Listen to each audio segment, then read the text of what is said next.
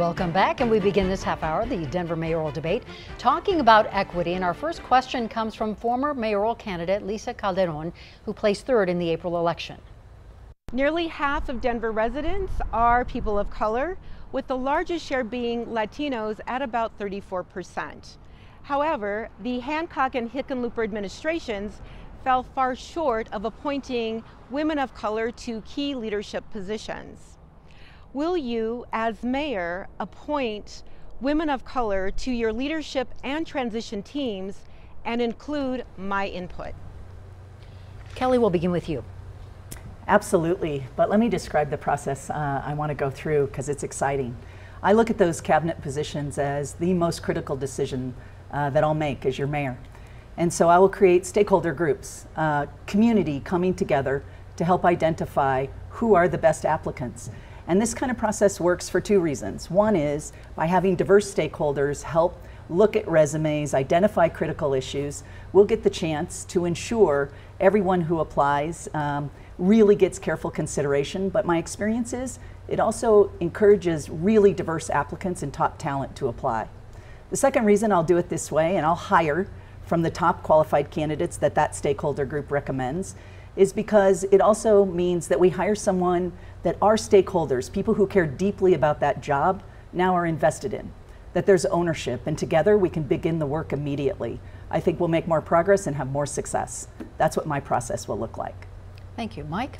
Thank you, and thank you, Dr. Calderón, for the question. Absolutely. The answer is we will ensure that we have both incredibly diverse transition teams and incredibly diverse leadership teams, including making sure women of color are heavily represented in those moments. I've had the chance to lead in different roles over the course of my life, starting as a school principal. I led 3 different schools around the metro area. And in each of those places, one of the most important keys to success is making sure you have diverse leaders around you who have connections to the community, to the kids, to the neighborhood, who have different lived experiences. That always makes a leadership group stronger. The same was true when I was in the state Senate and opened a community office in North Park Hill. We had the chance to be both leading with community and neighbors and also making sure that those community leaders had voices in our policy work. We created a citizens cabinet, which was made up of all of those neighbors who had experience, lived experience, or expertise on a given topic who could help inform the policies that we chose. Did that as a foundation leader, and we'll absolutely do that as the next mayor, is to make sure we have a cabinet that looks like our city and we have a transition team that looks like our city. Thank you both. So continuing the conversation now on equity, Desiree has the next question.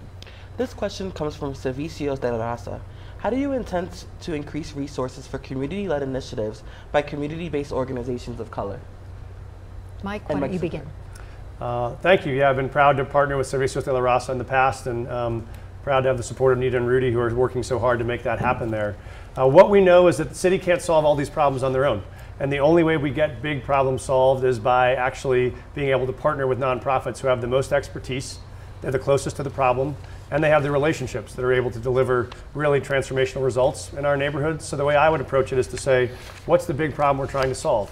Whether that's homelessness, whether that's mental health support, whether that's affordable housing, and then who are the community leaders that are closest to that problem?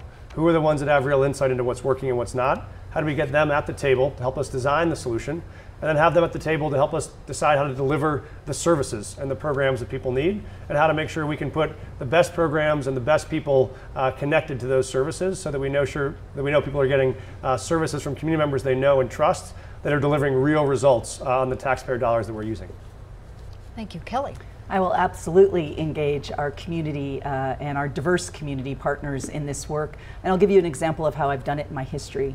When I was CEO of the Chamber of Commerce in 2018, we set out to address the inequities we saw in our economy around race and gender. And what we did is engage exactly these community partners to identify the most critical issues, but more importantly, the strategies and the approaches to remove barriers so we could address home ownership in our region and address the fact that people of color are less likely to own a home, to address the income inequities that we see for gender and race, and to address even educational attainment.